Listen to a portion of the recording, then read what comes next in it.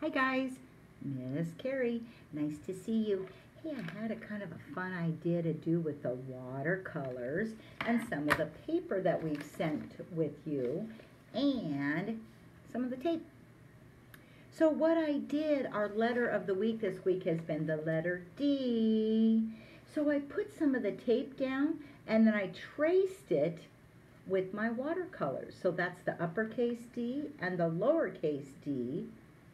And then I thought it'd be fun to put the tape down in the shape of my first letter of my name, which is a K.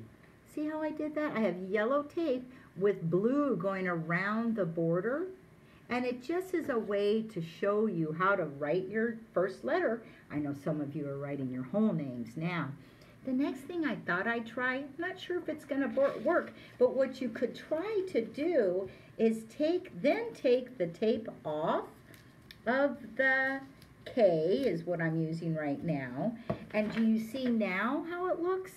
Kind of shabby, but it's kind of fun too. So let me take the top off of this one. Let's see how this one worked, if it's any better. And what we're going to do, we just are experimenting and trying, right? Oh, this looks kind of good. I think I like it. I do now. I've got tape everywhere, but that's okay too, right? So take your tape you have at home and put it down to maybe the letter that your mom starts with, your dad, your grandpa, your grandma, even your brother or sister, and see, after you take the tape off, I have the letter K.